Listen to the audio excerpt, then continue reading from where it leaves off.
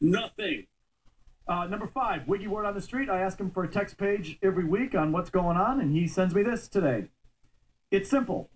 Bruins, it's time to get turnt. T-U-R-N-T up. I got a big ups. This is exactly what he wrote, by the way, okay? So I'm just reading word for word and letter for letter.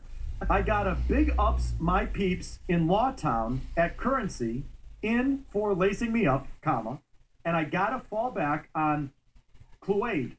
Now, I got to believe this is Claude. He just misspelled it. No, I didn't misspell it. It was the text special. C-L-U-A-D-E, Cluade. I got to fall back on Cluade. End quote. Please translate. I didn't misspell it. It was the texting. Please well, translate. First off, basically, I meant turned up means like, all right, now it's time. Stanley Cup is here. Bruins got to take it to another level. That's turned up, if you didn't know that. I didn't. When I said big up my peeps in Lawtown, Lawrence, that's where I got my stuff from. Currency shop out there.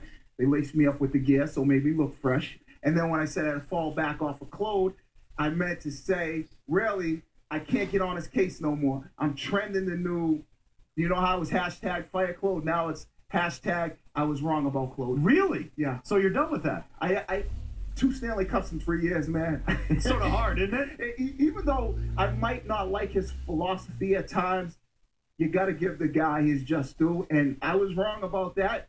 It's very big of you, Wig. Yep. Very big of you, That's Wig. why I'm bigging him up. It's called Scoreboard. Tim Tebow